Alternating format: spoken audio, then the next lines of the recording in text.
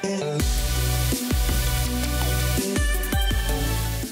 up guys, it's Drac and we're reviewing this brand new Dragon Force pistol, except it's not a Dragon Force pistol, nor is it decorated like one. This is from the upcoming Dungeons & Dragons movie tie-in, and this is the pistol for about 13 bucks. This one comes down to me from Canada, courtesy of my friend Nerf Dad up there. I assume that it has, yeah, it's got French warning signs on it. That's how you know it's legit Canadian Nerfy goodness. Anyway, we've got playdnd.com. Interesting that Hasbro is pushing D&D on their product packaging so hard, given that they're gutting it at present. But all corporate daggering aside, we've got the Rakor blaster. So we're gonna evaluate it just on its merits as a pistol. And in all honesty, you get a lot of deco here for $13. So in that respect, as far as movie tie-ins go, I guess since they're not paying an extra tax to somebody like Lucasfilms or something along that line, they are able to do it slightly on a better budget. No royalties means more value for us. And true to form, like if you just wanted a dragon pistol, this is about as good as it could get. So going over the packaging, it says Rakor, or Rakor, then Dungeons & Dragons Honor Among Thieves. Excited for the movie. It's gonna come with 4 darts. It says 1, fires 2 darts in a row. 2, primes down here. 3, there's a trigger. It's a jolt. It's a jolt, guys. It's a dragon double strike jolt, effectively. So let's take it out of the package. Let's take a look at the darts that it comes with. We'll get a much better look at kind of what it's got going on this way.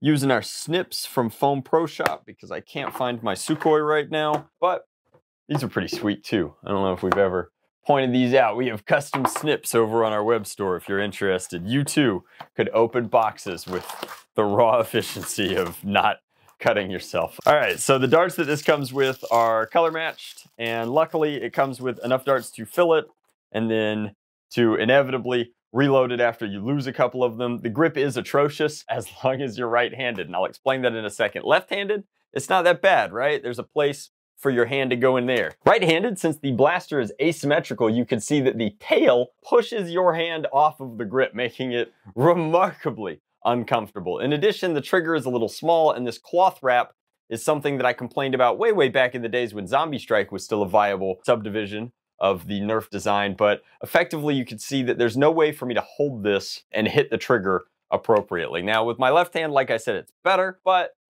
what are you gonna do? This is very much a sculptural piece, not necessarily a practical piece. You've got these horns made of rubber, along with the back spine also being made of rubber. Those are for safety reasons, since those are the primary contact points, and they technically extend past the barrel a little. You don't wanna ever fall into this or have it fall into you or hit your younger sibling with it and cause any sort of lasting damage. The spines are also the same rubberized material, which is just kind of interesting. There's a lot of tactile things on this. This really feels like it's the kind of blaster that's well designed for like a much younger foam flinger, which is, you know, the age that you would catch somebody at, right? Like a child would be like, sweet dragon Nerf blaster, as opposed to, you know, maybe a longtime Dungeons & Dragons nerd who would be like, this is an impractical Nerf blaster. All the same, lots of deco, and because of how the deco is done, even though there isn't necessarily paint on this side, the molding and sculptural elements give you good color breaks and transitions on the other side.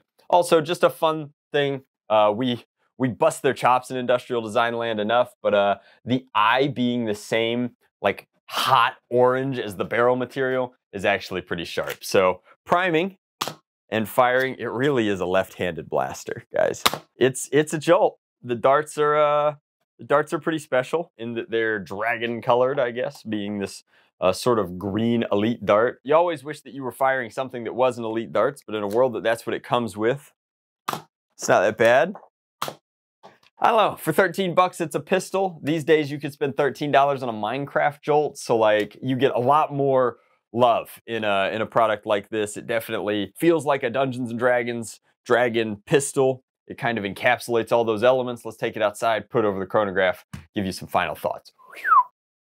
All right, guys, so we're out here with our Southpaw style dragon blaster. We're gonna do our best to line this up. It's actually tricky to fire a blaster with such poor ergonomics left-handed. That was a 58, but I feel like it bounced a little.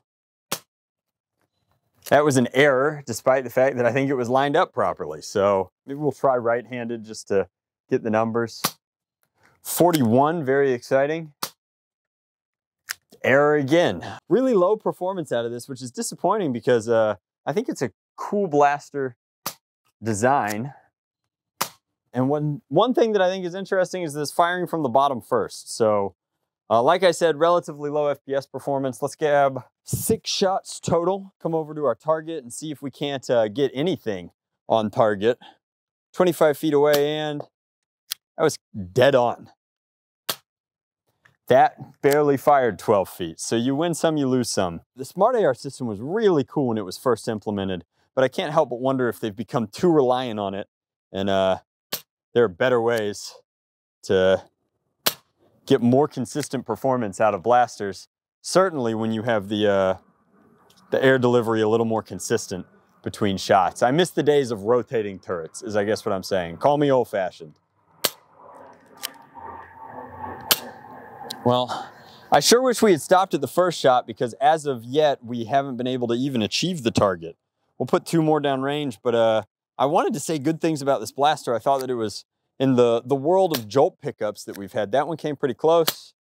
That one not at all. So in the world of jolt reskins that we've had, this one's pretty good in terms of its overall design. I wish that it was a little more symmetrical, but I almost am okay with it not being because you get that sculptural element. If you know anything about my love of folders and pocket knives, I'm actually a really big fan of Alexi's work, which is asymmetrical dragon pocket knives. So that endears me to this slightly, but there's really no excuse for such incredibly inconsistent and overall poor performance. So I think that this one gets a thumb sideways from the channel. Pick it up if it's on sale and you really dig the dragon identity of it, but realistically, if that's not your jam, this isn't gonna do anything exciting or special for you. But that's just my take. Let me know in the comment section down below what you think. Never mind. The scales there, not what you want running over your knuckles. But thank you guys so much for watching.